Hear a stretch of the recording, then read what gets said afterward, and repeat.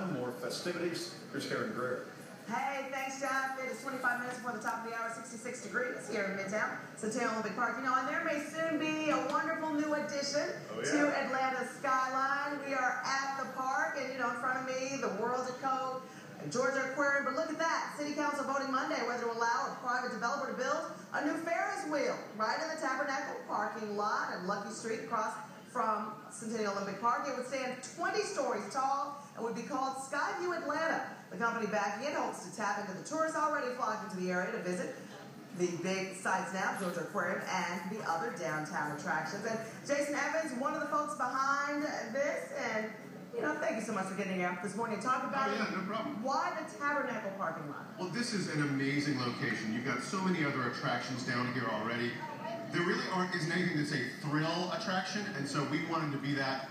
Plus, this is a great spot to look at Atlanta and look at the best that Atlanta has to offer. Absolutely. How long before we could expect this to happen if the City Council is all for it? You're not going to believe this, but we're going to put up a 20-story Ferris wheel probably in a matter of just a few weeks. Once the City Council gives us approval, it's going up really fast. People are going to be amazed. All right. Well, you heard it here. 6:36. SkyView City Council going to vote on it, but it could be steps from where I'm standing now, right at Lucky Street to the Tabernacle parking lot. Hey, dude, what's going on with you?